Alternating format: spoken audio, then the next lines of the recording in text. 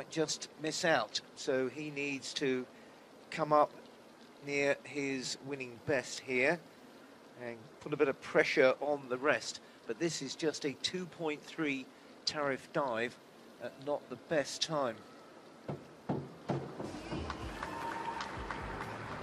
Well, he kept it safe, so he's going to need some good high scores from the judges when he's not got that advantage of a high score to multiply it by.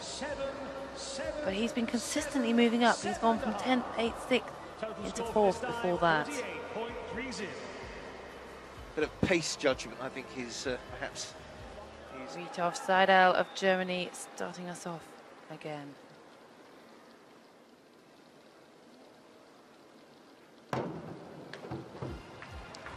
Quite relaxed bat, especially in all the circumstances. So you see him launching himself at that height, hugging his knees as close as he can. Oh, and a bit of a rewind. He's got a strange program. He's got a 2.3 here, then he's got two stonking 3.6 and 3.4s. Next up, Jonathan Suckau of Switzerland, currently in 3rd. Now, there were gaps in the medal positions, and he's got to try and extend his lead if he can here. That might well have helped him. It was only difficulty of 2.3 though, so he won't have that advantage of his scores being multiplied by a high number. We'll be looking for some generous scores.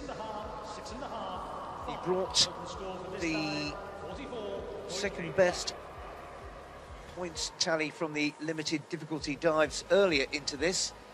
Only down in the 6.5s for Italians, which is pretty relevant in a junior competition. Andrea Cossoli with a low tariff 2.3, back 1.5 somersault, piked.